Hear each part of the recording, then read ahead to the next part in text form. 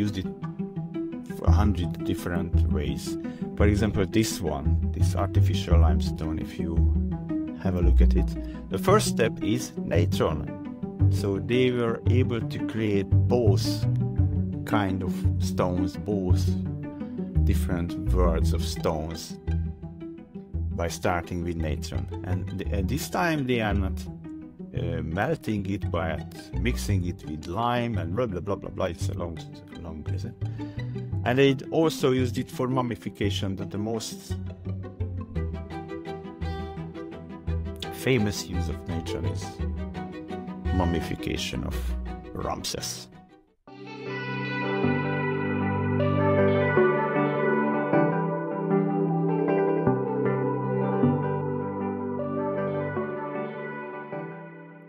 Aloha and welcome back to the Sensible Hippie podcast. Today we're exploring an intriguing theory about the ancient Egyptian pyramids. It's a compelling speculation, but could natron, a naturally occurring mineral, have been a secret component in constructing these monumental wonders? While this theory isn't proven, it does invite us to rethink ancient ingenuity. Today we'll be diving into these ideas with our guest, Marcell Foti.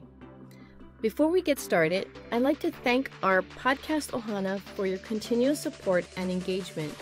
If you have any suggestions for guests or topics, or you'd like to join the conversation yourself, leave your ideas in the comments below. Don't forget to like, share, and subscribe. And if you're feeling generous and would like to show your support monetarily, consider buying me a coffee to keep these fascinating conversations alive. Now, without further ado, let's welcome Marcell Foti to the show. You speak very well English. How come? Watching you too, because I never learned English. Yeah, really. Yeah, really? yeah. Wow. Because this is how kids learning this, so it's not a magic. So no, but you speak very well. Very well. I mean, you can go on podcasts and talk about your work. That's amazing. And you never learned it, so that's amazing. I'm a good kid. Learning. Yeah, obviously, very much so. So before we get into your Natron theory, I'd love for our listeners to get to know you a little bit better. Could you maybe please share a little bit about yourself, your background, and what led you to explore this perspective of this Natron theory? Okay, so my professional background is I'm an IT guy.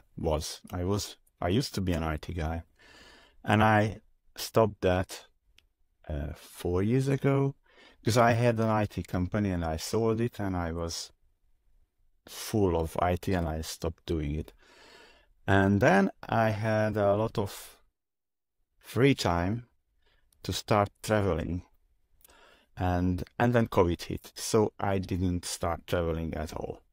So me and my wife were closed down, as everybody else, obviously, and started to travel online, watching these mystery videos about Egypt and Peru and these kind of things. And I ran into the guy was Jeffrey Drum, who has a very good theory about the real function of the pyramids. And not only that he has this very good theory, he taught me a lesson that you can solve mysteries without any degrees or equipment, or he was just basically sitting at home he was once in Egypt, but he went back to, I guess, Germany or something, I don't know. And he worked from his armchair, and that was fascinating. And I decided that I have so much free time, I will solve a mystery. And I was looking for a good mystery for me to solve. And I just picked up this scoop mark mystery at the unfinished obelisk in Aswan, basically randomly, because I could choose anything else. But it was nice looking, it was beautiful, and and the official explanation was kind of stupid. to hit it with melon-size diorite balls to make these depressions. That's stupid. So I started to, I chose this one, but I didn't know anything about chemistry, nothing at all, nothing. So I looked around and investigated how modern humanity cuts granite, and I found out it's just water jet, plain water, tap water. It's water jet. So I decided to build a water jet machine from caveman tools and resources, but it failed because it's true that it's tap water, but without any abrasives. But the pressure is so high, it cannot be done with caveman tools. And that was the turning point to try to solve the mystery another way. And I started the chemical way because of Jeffrey Drum, because he talked about the chemistry. So he showed me a path without. Okay, so he showed me a path to chemistry, and I think this is the answer for your first question. I can tell the story on and on. That's okay. Or I just do it. Okay. Okay. So the next, So I investigated how can I do any harm to granite with chemicals, and there is a long list of chemicals that do not work. Acids, alkali, whatever, and granite is very, very hard, so I had to cross out every acid, every alkali, except one acid. This is hydrofluoric acid, but it's so strong and dangerous. I crossed it out too, because this hydrofluoric acid is that you touch it with your finger and you die, because it creates an electroshock or something in your nerves. So no way. And so all my chemical trials failed for first try, and then I brought up my never give up mentality and started to investigate what the heck is granite, because it's not granite, it's a chemical compound, and it has these parts. You can see with your eyes that there are parts in it, particles, and it's not a mess. It has different ingredients. So I checked the ingredients. I was amazed that 75% of granite is just quartz. It's quartz. And there are these little colorful granite grains inside, but it's glued together with quartz. And okay, then don't try to attack granite. Let's try to attack quartz. And I run into a German page. It's quartzpage.de, and there is all the chemical reactions of silica. And there is a page that describes this chemical reaction I tried, which is if you melt the natron, which is a salt. We can discuss natron later, but just let me finish this sentence. So if you melt this natron thing, it will etch the granite like this. Fine. It will etch not granite, but every form of quartz. This is the definition. Every form of quartz. So I set up an experiment in my backyard with just this grill chimney like this one, when you light the charcoal in it, and put some charcoal on the bottom, put a tin can, put a piece of granite and 2 spoons of natron in the tin can, close the tin can, charcoal, light it, let it burn down, and open the tin can, and voila! What the? And the granite was etched so badly. And I just published it immediately on Twitter, and it had a 56,000 views. When I only had 200 followers, this one has been seen by 56,000 people, because it's unbelievable. Okay, granite is, wow, it's the hardest thing, or Mohs scale 7, 8, 9, 10, blah, blah, blah, blah, blah. It cannot be done. And it was the first try was successful. I was lucky. Okay, I was lucky, because now I know that I used the closed system when the heat couldn't escape. And I'm trying to recreate these scoop marks, what you can find in S1 near the unfinished obelisk. And I have a lot of failures because of the heat escaping all the time. So I will solve that, but I was very lucky that I closed this in a charcoal box, let's say, and this 851 degree Celsius just stuck in there and to do the magic. Wow, is that what we see on your video on your website, where you're melting it? And wow, that was incredible. The red one, yeah. Yes. And then this is also interesting, because I'm pouring it on a surface of the granite slab, and nothing happens because of the heat escaping. So it's not like it's just pouring there and it works. No, it's not. You have to somehow heat up the stone itself, and that was my lucky choice. I heated up the stone because of a lucky moment. I don't know. Yeah. That's incredible. Have you met Jeffrey Drum? No. I think he moved into Egypt now, so I have to. Yeah. So I will visit him when I'm going there. Yeah. Have you ever been to Egypt? No. I visited Turkey. It was easier for me, and they have these underground cities, Derinkuyu and the others. That was fascinating as well, but it's a different culture for sure. Yeah.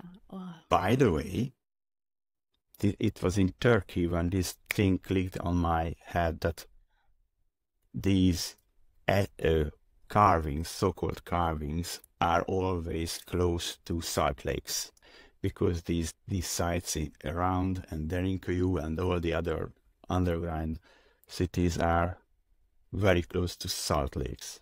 And I didn't know at the time what a salt lake produce, what the salt lake can give us.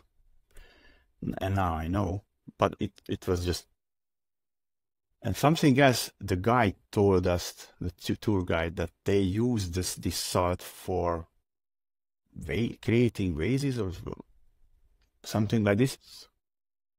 And I thought that, what? Table salt to create vases? What? It cannot be table salt. And it's not. So the salt lakes produce natron, and they use the natron to create something with these vases. So natron is salt, and that's where the Na comes from, the salt from natron. Yeah. For the chemistry table. But exactly. But it's not. Sorry. No, I was going to say. It's coming from the name of the village where they found natron, because it's called Wadi el Natron, and the first two letters of the village is Na. And I don't know why it's called sodium. In my language, it's natrium. Oh. It's not sodium. Oh, really? It's natrium. Yeah. Oh. I thought at first I didn't know what you were talking about. Sodium. What? It's natrium. Okay. I see. And do you have and don't forget, you can share your screen if you have any photos or videos, things like that. Please, or a by map. any means. or a map. Okay. Yes. Because I would like to show you this this lake, this map. salt. Yeah, the salt map and the village map. Just a sec. Sure. No, my maps. Revelation of this salt lakes and carvings which happened in Turkey. As you can see, these are the underground cities. Some of them, there are more than 500, but that's just some of them, these. And these blue marks are the salt lakes around, as you can see. And all these carved cities are in this rectangle of salt lakes. And this, and you can see, okay, let's zoom in on this salt lake here. It's a big one. And the salt is everywhere around the lake. Wow. It's on the shore. It's there. So this is the salt here. You see that the water pulling back and what's left. So the difference between table salt and this salt is that table salt, NaCl, stays in the water, and the water goes back. The salt goes back with the water. That's why beaches are not salty. You are not laying on the salt, you are laying on the sand, because regular table salt in ocean's water do not precipitate. It goes with the water. But this salt, this natron, precipitates like this, and if the water pulls back, it will precipitate everywhere. And this is okay. So we were in Turkey, and this you can collect it in. It's an easy task to collect it. Now, where the name came from, the Na. Let me type it. Wadi. Run. Rich. Zoom in. Wadi and Natron. And this place is similar to that in Turkey. The main difference is that there is so much less water. You don't have to wait for the water to evaporate because it has been already evaporated.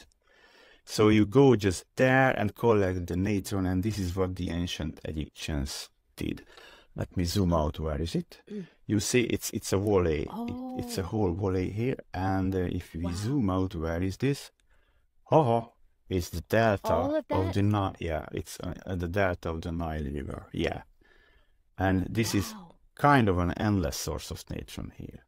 By the way, you have natron on the right here as well, because it's almost everywhere. So this is where the name comes from, but this is natron as well. So if you zoom in the desert here, it's natron. Once it was a sea or ocean, and as the water evaporated, natron precipitated on the surface, and the other salts went down into the soil. So this is natron here. That's so they didn't have to do anything special to collect natron. If they go out to the desert, it's there. Yeah. It's right there. Yeah. Wow. Is that the same maybe in like Salt Lake in America? Do we have that there too? Yeah. Every salt lake behaves this way, because it's the salt that has this property, this precipitation first. So it doesn't matter which salt lake. There are several kind of salts in the lake. We can check a salt lake if you want, if there is natron around it in the States, if you know one lake by heart, for example. Because it's Salt Lake would be like salt, no, Salt Lake. There's one in Utah called Salt Lake, so I wonder. Salt Lake, Utah. Salt Lake City, and I guess it's. Yeah, I mean, how would you know it's natron? Salt Lakes and Deposits. What's that? Salt Lakes and Salt Lakes and Deposits. What's that? Ah, it's everywhere. And where is this? Is Ah, it? it was That's yeah, incredible. but it's Arabic. It's not Turkey. But Oh, it's but it. Let me see where is this. But it's another one. Yes. that's all I can think of at the top of my head. Death Valley. I wonder if that is in California. So let me try it. Salt Lake City, and it's nearby, I guess. Salt Lake City, Yeah. and let's zoom out. Ah, there's the ha ha ha. Yes, everywhere. So if we zoom into this spot, Wow. I mean, and if it's a natural deposit, it's 100% it's nature, because as Wow. I told you, this one, because as I told you, table salt does not precipitate from water easily, and this one is precipitating easily. It's there, yeah. Wow, Salt That's Lake all. City. That's all Yeah, Natron. Wow. that's I all wonder if. nature. Yeah, Wow. on the surface, it's almost 100% sure that it's nature on the surface. So when you collect that, do you have to do anything to remove the debris, or you just use it the way it is? You just use it as it is. It depends on the thickness, but if it's a few inches thick, then you just use it as it is. No How problem. about Death Valley? Let me see. Just out of curiosity. I know that used to be some kind of salt bed of water, I think. Oh, it's everywhere around. Yeah, these spots. Let me see. This is that. Sometimes it zooms in. Sometimes it's not. Let's see that spot here. Huh? Huh? Ha ha ha. Looks like the same. Yeah. Yeah. Incredible. My guess it's Natron also. It's Natron. Because Wow. of the physical and chemical properties of the different kind of salts, it cannot be table salt. If it's table salt, then something strange happened here. But if it's now, how do you know that's not sand and that's salt instead? sand has a different color, and this is sand, this yellowish one. Ah, okay. And it has a pattern of precipitation like this. This happens all the time. These flowers of, it's called efflorescence. Efflorescence. So these are flowers here. Wow, that's incredible. Okay, that's really cool. Mm. So the ancient Egyptians, they just used it. Now, I wonder who taught them how to do that. How did they? Because people don't think that way. They think that they were primitive people and they use, I don't know, copper and other stones to make these beautiful statues. And I've been there recently, and the statues are huge. Yeah. They're really huge. My guess is that if every civilization can come up with the idea and usage of fire, and they do, then they can cook everything. Women cook food, men cook stove. But why not? Why not? You have the fire, you have the natron, you have your wife, she's cooking, you get jealous and you want to cook something else, and you cook a statue. So I cannot see a big step here, because inventing the fire is a big step itself. And if they can do this, this next step is not as hard. Are there any historical records that maybe show natron was used in big projects like the pyramids? You mean evidence of this kind of techno? historical? Yeah. Yeah. I think I saw on some of your on your website, you were shown possibly, I think, like this pile of sand or something could be natron when they were processing their some kind of, I don't know, artwork. I think you have it on Oh, your website. yeah, there is this mural, the Yes. tomb of Rickmeyer, how to say. Yeah, yeah. Let me find this picture because it's fascinating. Yeah. I mean, of course, we don't know what it is, but it could Yeah, very well yeah. be. I love your website, by the way. I love the domino effects. Yeah. You So, is it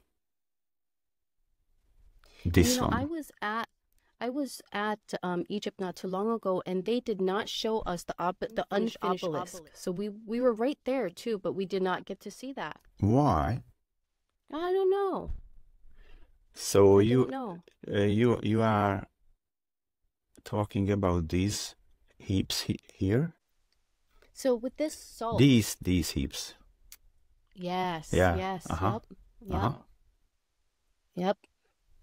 Yeah. That's the ones. Yeah.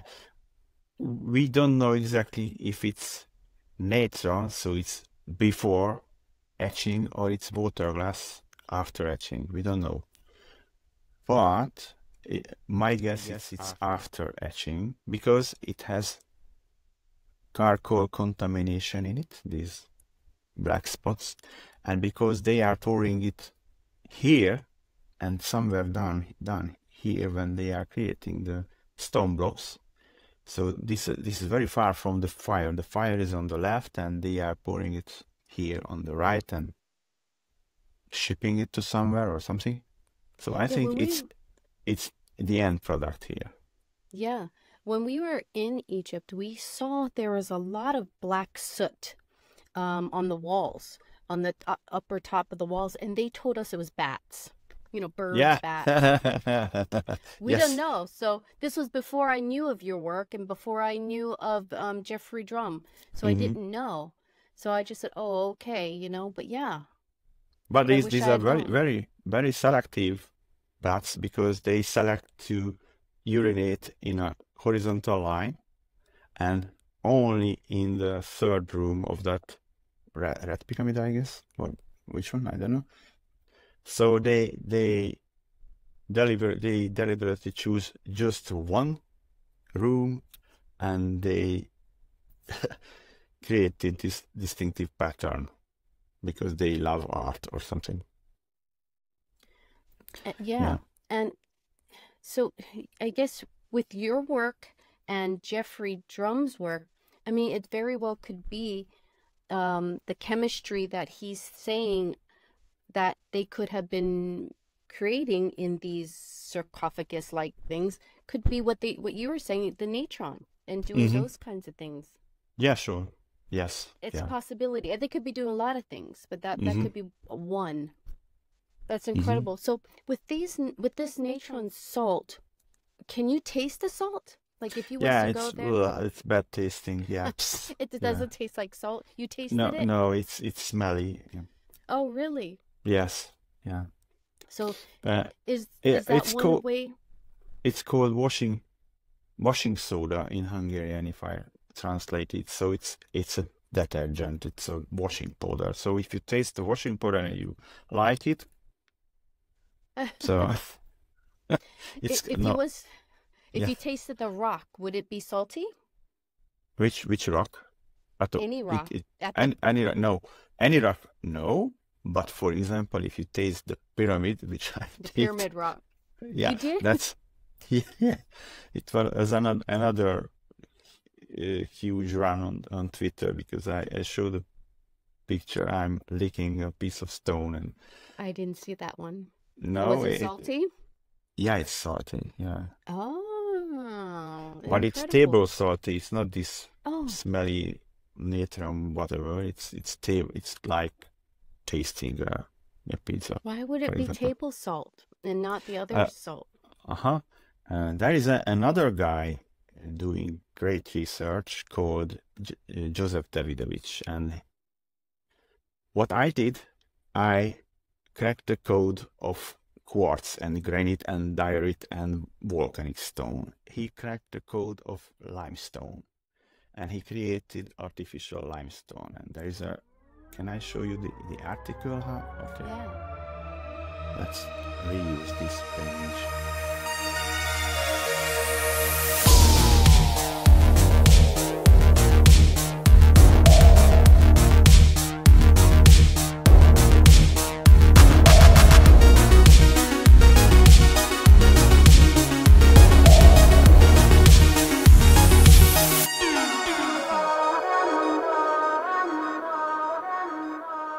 What I did, I cracked the code of quartz and granite and diorite and volcanic stone. He cracked the code of limestone, and he created artificial limestone. And there is a, can I show you the article? Huh? Okay. Yeah. Let's reuse this page. Yeah, this is what I'm sharing. Pyramids, the formula, the invention of stone. Let me check. Yeah. So this guy come up with the idea, this is the chemical formula, that he can create artificial limestone, and he has this chemical reaction, a series of chemical reactions, and at the end he will get, where is it? And I don't know, but halit here is table salt table, and in some steps we'll give him table salt, and the end result is limestone, and he created limestone blocks, huge blocks. But this is the process, this is the block, several ton blocks he created. This one is the end result, but the property of this feature of this artificial limestone is it's salty. It tastes like salt. Wow, because of the chemical reactions. But that's not my work, as you can see. It's a different stone type, and it's a different research. I see. Well, that's incredible, though. So with the natron, did they use that for the pyramid, you think, or just the obelisk, or? They used it for 100 different ways. For example, this one, this artificial limestone, if you have a look at it, the first step is natron.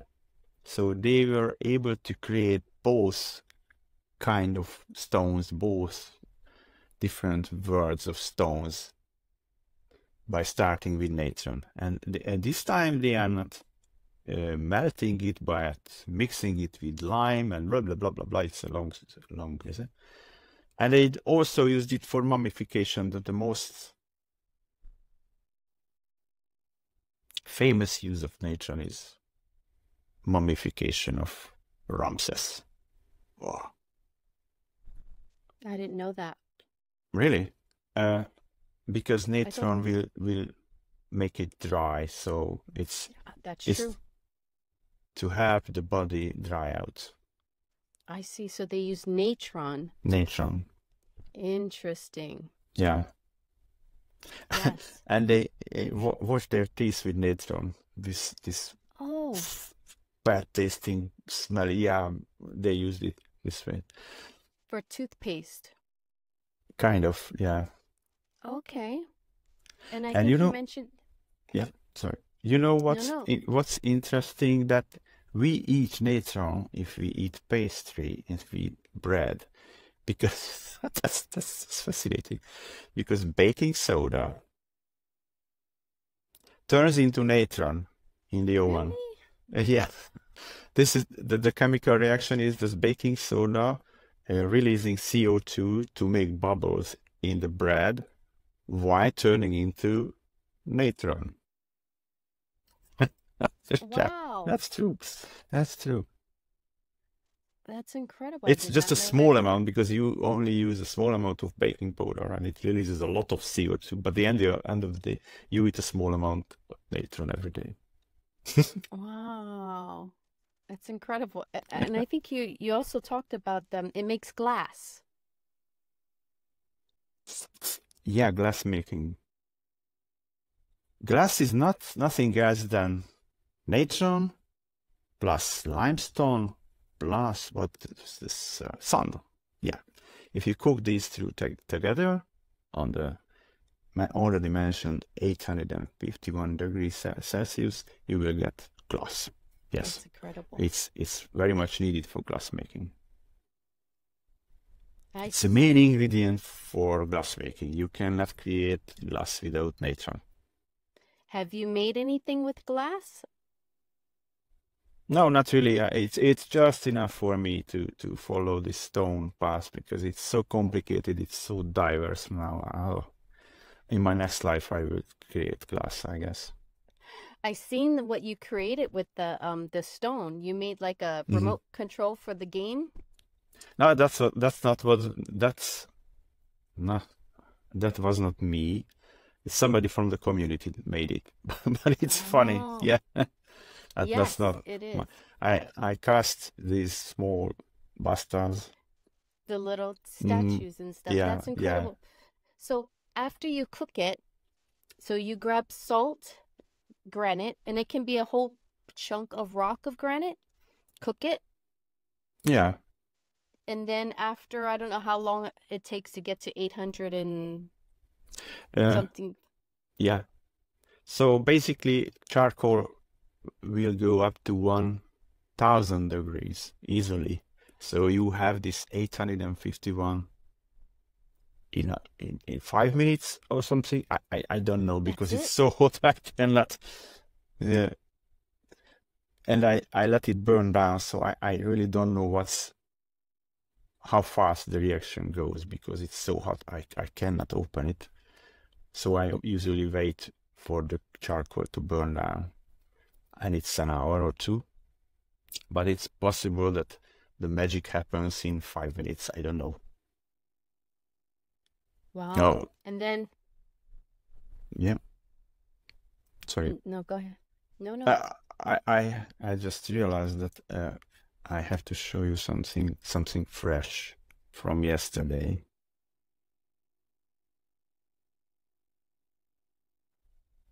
Because there is a possibility that I inadvertently run into the recipe, a formula of Egyptian blue. You know, the color they used everywhere, the painting they Yes. used everywhere, Mm-hmm. Yep. and people don't know how it was created. But these are the photo. Can you see my photos? Yeah. I can, yes. Yeah, these are the many experiments we did. And down here somewhere, there is a strange one where I visited a ceramist and used his big oven and put the red granite in the big oven.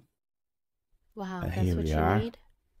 That's incredible. Yes, these are the The etchings, scoop. the actual, yeah, kind of, and this color. So let me show you the experiment. This is the big oven, and this is the temperature. It's going up, and I put I put two granite slabs in there. The black one is from South Africa. It's called Impala granite, and the red one is red granite. I don't know where is it from.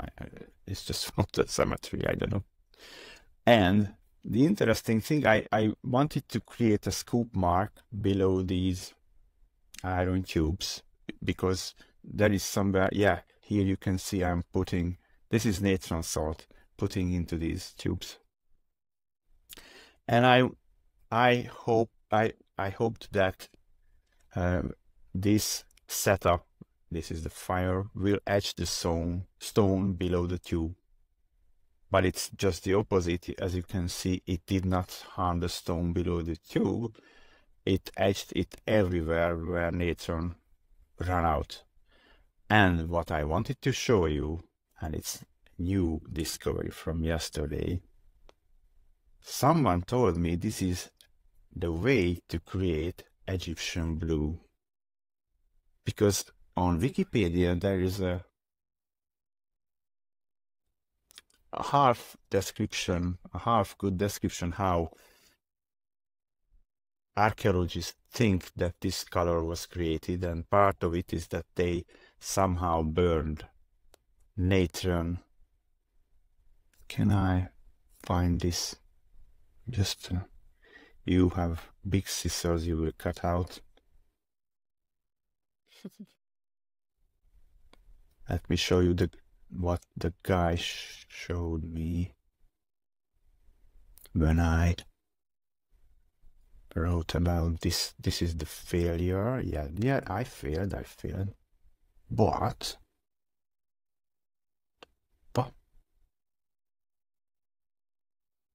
this is the part when did you accidentally create Egyptian blue? And I told him that I don't know what is it, and I didn't. But then he showed me the exact description of how to make Egyptian blue from Wikipedia, and it is now generally regarded as a multi-phase material that was produced by, and this is the example, heating together quartz sand, something from copper, calcium carbonate is natron, and a small amount of ash.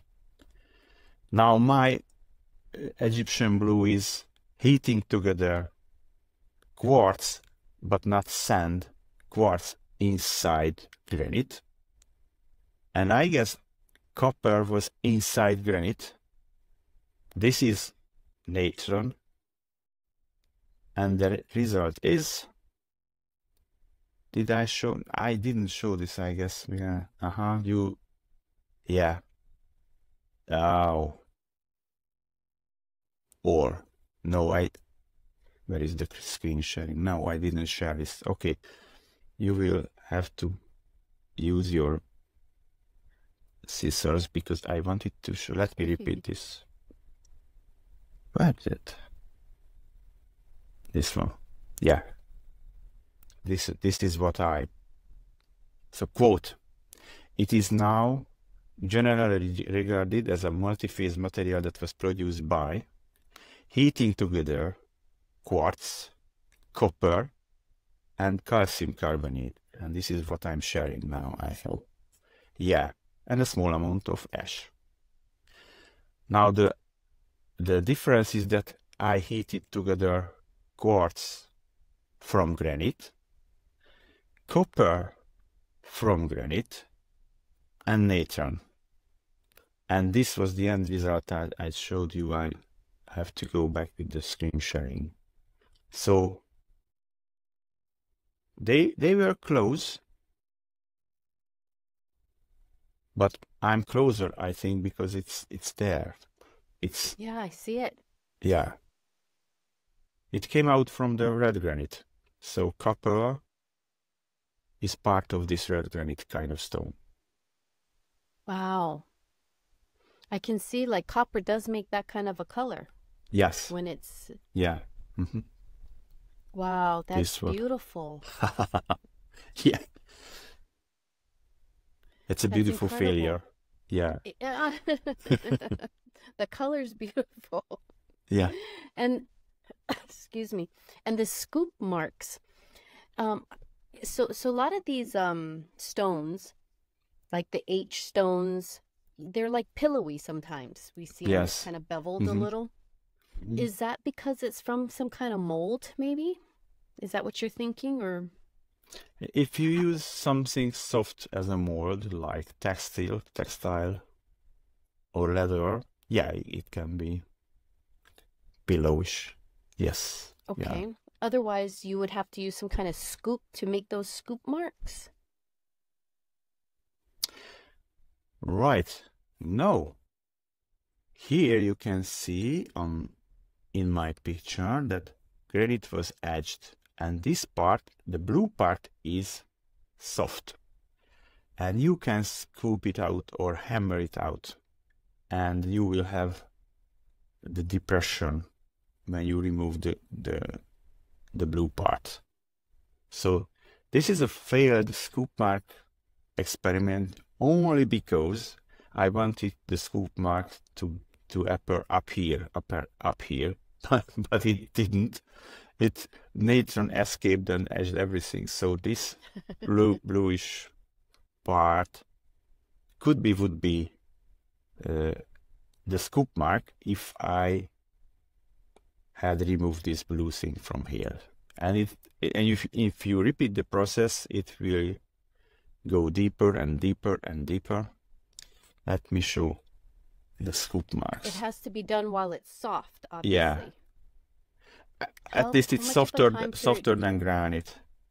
Not soft, but a little bit finished. So is that movable? Are you able to apply it in any way at all, or no? No, you cannot. Move what? You can move the blue part. Is it movable, pliable? Like, can you shape it?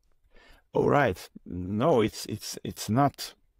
It's just a little bit softer than granite, but it's hard. Okay. You have to use the pounding stones to crush it. So, but this is easy to crush compared to granite. So, if you have these melon-sized stones and you use it for crushing, why don't you crush something you can something you can break instead of granite? If you're hitting the granite, it's stupid. But if you hit this blue part, it's easy to crush, and you can remove it, and you will go down and down and down with every. Now here we are. Yeah, we are talking about these scoop marks. Yes. Yes. And so you cannot see it. You cannot see it being a different color, but after a few thousand years, I guess all the edged parts. Now this is the part when it opens on a new page. Oh, so okay. I hope we can see. Yeah, it's good. We can see it here.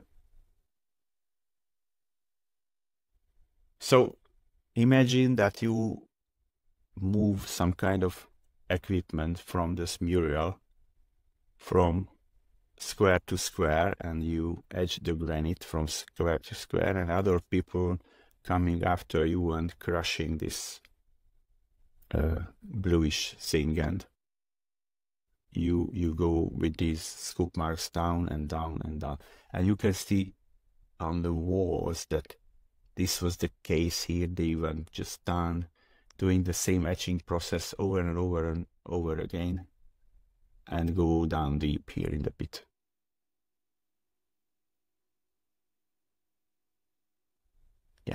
Yeah. So some of the stones, they look like they are molded sometimes. My husband does used to do concrete. So he used to say a long time ago, it looks like when it was a liquid stone and they used a trowel, which is a tool, and they shaped it, which gave them, because with the concrete you can make a beveled edges, and so he saw that and he said it looks like what we do concrete, same thing. Yeah, it's the beveled work. Yeah. The same thing. But they were talking about they were slaves that were moving it with ropes and things like that, and it just didn't seem that way. No, it's stupid. No. You can answer every question if those big stones were cast right into the wall, not cast separately, but into the wall. Exactly. Precision. How can you reach a precision that you cannot cannot insert a razor blade between the stones by casting in place? How can you avoid ever lifting 20-ton blocks by casting in place and never moving it? And etc. So every question can be answered with this simple idea of casting in place right into the wall. Exactly. And why are the shapes so different? Because you cast it into the wall. Yeah. Exactly. My husband said that a long time ago, probably 30 years ago. He said the same thing, that because he used to do concrete walls too for houses, like basements. So he would do the same thing. He would trench, build the trench, put the walls up, and then pour the liquid concrete in there Then remove the cast, and there you go, and you can shape it. Yeah. So Yes. Mm-hmm. it's the same idea. Yeah. So And I don't understand. it's also stupid to think about that. They are always asking how the ceiling of your house, how the concrete ceiling of the house was put up there. Oh my God, it's 60 tons. By pouring, guys, by pouring the concrete. That's it. And the shape of the ceiling, oh, it's so precise and it's stupid. Exactly. Yeah. Because he has to use chemicals, like I don't remember, I'm not a concrete person, but lime, things like that to harden it. But they, just before it hardens 100%, they can work on it, yeah. Exactly. Yeah. And they mold it and everything, etch it, yes. they do all of that. Yes. Exactly the same thing. And so, let me show you something from Peru, where I hope I will find it. When they just played some animal figurines on it. How will I find this? Oh my God. But a lot of the scientific community, they don't agree with that. Yeah, because they... Okay, that's a good question again. This is the question of how can you tell that the stone is artificial or not? Okay. And it's not easy. It's if you use the standard tools like mass spectrometry and what's that in English? There is a XFR. What's that? Instead of X-ray, fluorescence. I don't know it in English. Okay, but if they use these things, these are half blind, and they have to start the investigation with an assumption that the stone is, wow, I had this already. Have a look at this. Am I showing the right screen or what I'm yes, in the middle. Can you see this? Yes. This wall was kept in place by using wooden, what's that? Wood. Like a frame? Yeah. I can't remember the word. Okay. Anyway, I was not looking for this one. Anyway, I was looking for what you were talking about? What I'm looking for? Concrete? We were looking at molding? Yes. Yeah. Yep. Yeah, this is one example of an Inca stone, which has a stone inside. That's beautiful as well. And there is another one, stone is stone. So it's cast. But I was looking for an example. I think Peru. Peru, yeah, but Inca. You said Inca. Inca, yeah. And these are my photos. It will not find it by typing any keywords. That's me. It's okay. Who. You went to Inca? Yeah, I was there. Wow. Before COVID. This is Turkey. Lucky. This is... Wow, that's that one. Ha!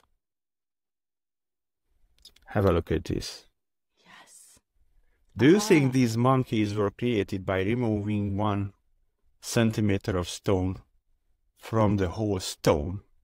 That's hard to do. Yeah, or it was plastered. By the way, somebody carved this second animal here. This is carved. It looks different.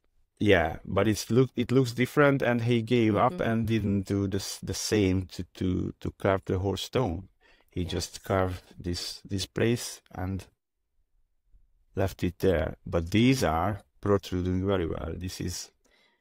So according to my husband, when he looks at this, because he's done concrete, he said he will tell you it looks like it's molded. It's all beveled. You can see the trowel marks, the tool marks in there. You can see all of that, and it's all cut, all beveled. That is definitely like concrete work. Yeah. Yes. Yeah. And I'm adding to this that maybe these small monkeys can be play docked there afterwards. So there was a stone and someone came here and just pressed it right in when it's wet. Yes, absolutely.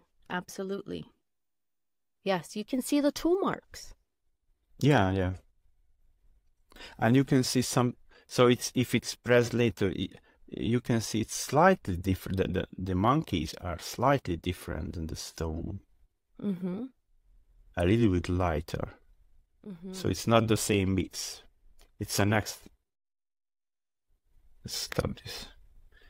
It's another mix later, with some changes, some color difference.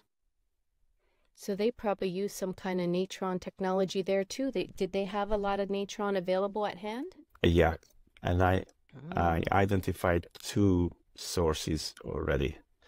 One of the sources, let me go back to the map. So knowing this Natron actually changes a lot of our, or should change a lot of our thinking of our ancient technologies. Absolutely. Absolutely. Some civilizations realize it can be used for glass making, others realize it can be used for stone making. What's the difference? We believe in glass and we don't believe in artificial stone. Why? What's the main difference? Let's go to... by the way, we are in Bolivia now. Just have a look at this patch. I will tell you how large is it. How large is it? Is it Lake Titicaca? No, it's below. It's south. It's on the south from Lake Titicaca. So this one here is, it's a 100-kilometer wide salt patch. It's dried. It's a patch of natron. Oh, let me do my. Let it go. Off. How can I go back to this way? Yeah. So this is a 100-kilometer wide natron patch in Bolivia. Wow. Okay, but back to Lake Titicaca. Okay, let's do Lake Titicaca. It's... Oops, what happened? What's that? What is that? Put it. Right. I have the Windows menu came up or something. Go away. How can I close this shit? No. You know curse words. I clicked somewhere and I'm getting Microsoft advertisement. Okay, so back to the map. So this is Lake Titicaca, and I was lucky to be there as well, but I didn't know what I was looking for. So I didn't know about stones when I was there. And let's see Tiwanaku. It's in Bolivia, and the closest natron source is this spot. What?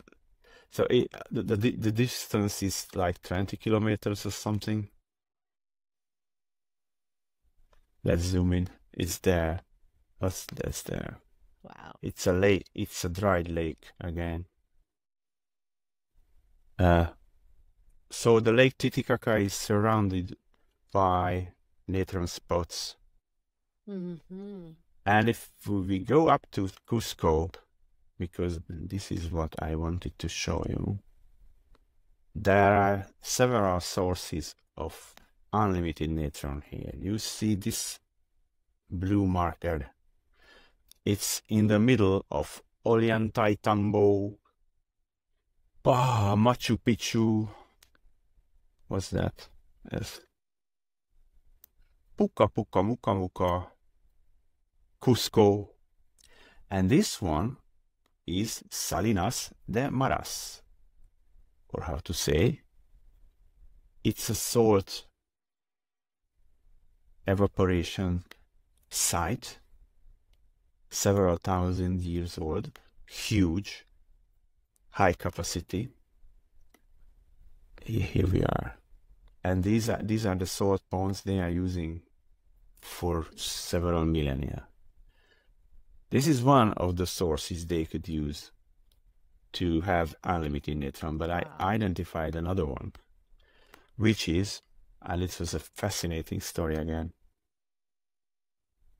The soil is salty here, all around the soil itself, which means your plants are collecting sodium because it's in the salt.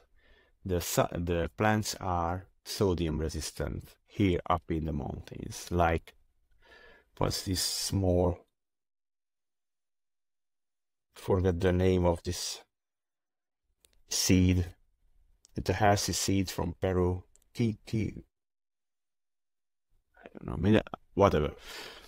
So the plants accumulate sodium, and if you burn these plants, you will also have natron in the wood ash. That's fascinating. You cannot avoid, because it's in the plants. Quinoa, I remember now. Quinoa, yes. Quinoa. Okay. Quinoa is a special plant.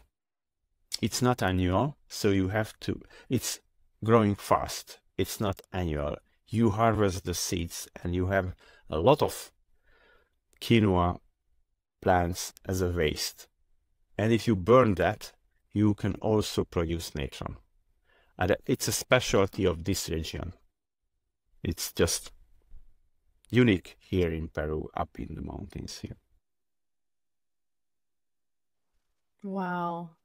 Well, that's incredible. Yeah, and it's not only quinoa. All the plants there are salt resistant, so accumulating sodium, all of them.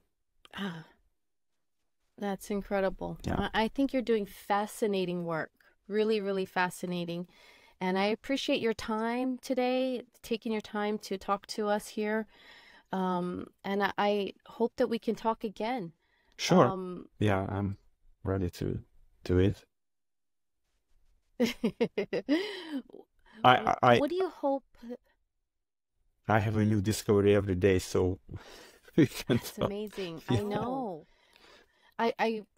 What hopes do you have for people taking away this natron theory and your research into these ancient building techniques? What do you want people to come away with this?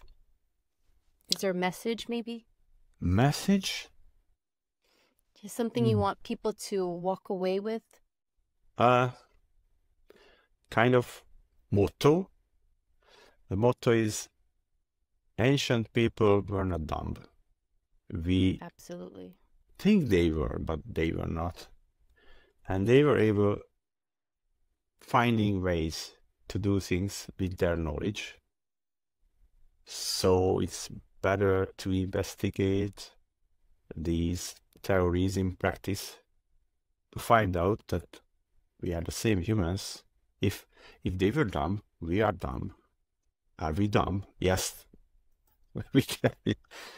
But it's just ridiculous to think that they were so dumb they did everything with sticks and bones. That's stupid. Yeah. I think it's just a lost technology. Maybe during the Dark Ages, I think it's just a lost technology. So one more question. Do you think the pyramids are much older than what we think they are? Older than 6,000 years? There is this burial I showed you, and this one is not that old. So the technology was known a few thousand years ago, not several thousand years ago. It was now well known when that mural was painted. But anyway, there is an easy way to forget these technologies. And this is a civilization collapsion. And that's it. And by the way Inca cast these huge stones is a civilization killer. Because you need wood ash. It's incredible amount of wood ash to cast those walls, for example, in Sacsayhuaman. So when you cut down all the trees and burn everything, you will end up with nothing. Your civilization collapses, people go away, and there is nobody there anymore who knows the technology. Puff. I think that's what happened with the Mayan. We visited the Mayan many times, and that's one of the stories they told us, that the civilization cut down all the trees, and eventually everything went away, just like you said, the whole civilization, because it connects to everything. Yeah. You know, food, water, fire, all of that comes from that. And think about So this right. this aspect. Maybe they could still grow some crops so they could eat, but there was a civilization, an industry that ran out of source materials. You had the building industry, and you are there, and there is no more wood ash anymore. You cannot build anything. That's a collapse. Yeah. And the strange thing in Egypt is that when they reached this point, there was a guy who called Imhotep, who invented the artificial limestone, and they could switch the technology to from granite to limestone, and they survived, and they were able to continue the building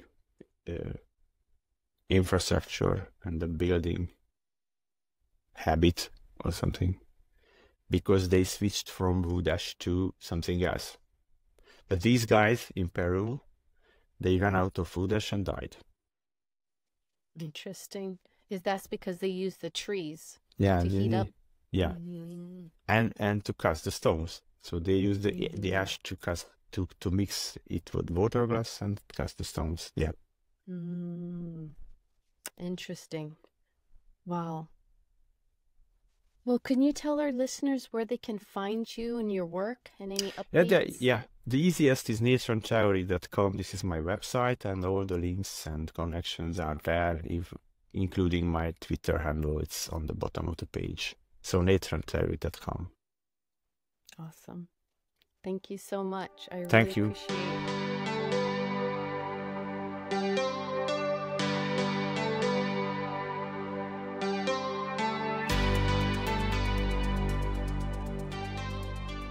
And that brings us to an end of another episode of the Sensible Hippie podcast. I want to thank my special guest, Marcell Foti, for his amazing insights into the Natron theory. A big mahalo to all of our podcast ohana. And remember to follow us, share this episode, and give a thumbs up if you've enjoyed our discussion. And hit that subscribe button. And if you feel moved to support our community further, consider making a donation. Every contribution helps to bring more captivating content your way.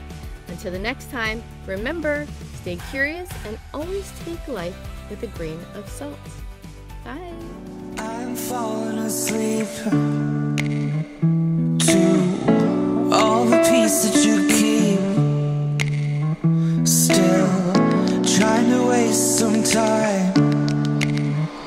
Yeah, trying to lose your mind, trying to lose your mind.